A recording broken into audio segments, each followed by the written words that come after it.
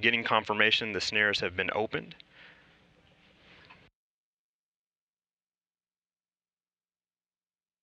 The Cygnus vehicle was released at 8:10 a.m. Central Time, 9:10 Eastern, while the International Space Station flew 250 miles over the South Atlantic Ocean.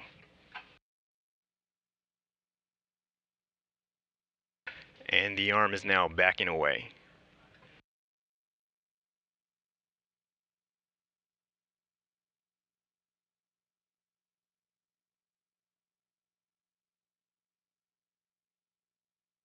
View of the Cygnus cargo vehicle from the International Space Station, specifically from the cupola window. See the arm.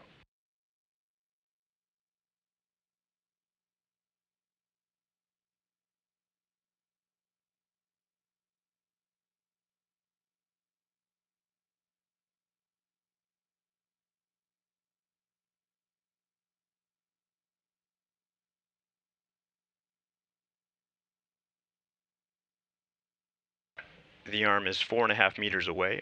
Good view of Cygnus.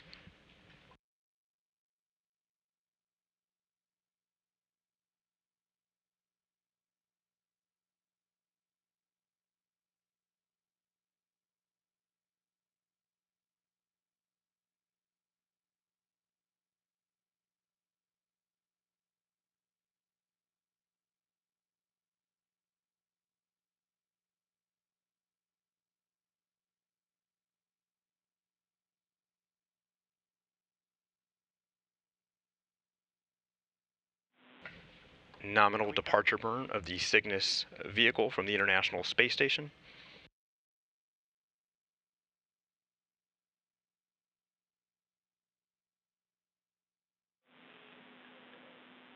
Okay, Cygnus departure burn is in progress. Continue to monitor departure, steps 2 and 3 in 1.602. Copy, steps 2 and 3, 1.602. Good readback.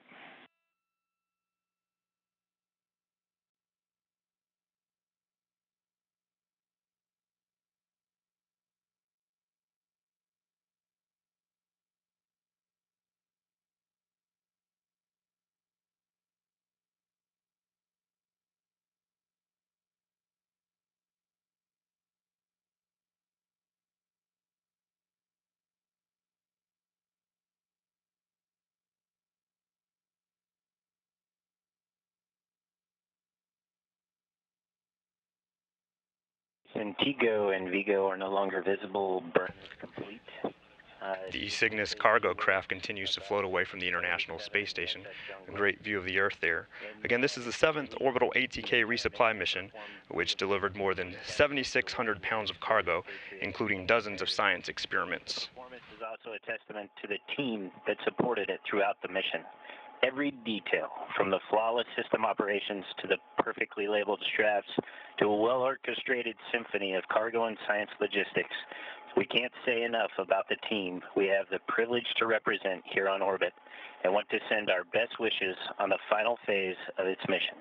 Godspeed and fair winds, SS John Glenn. It has been an honor.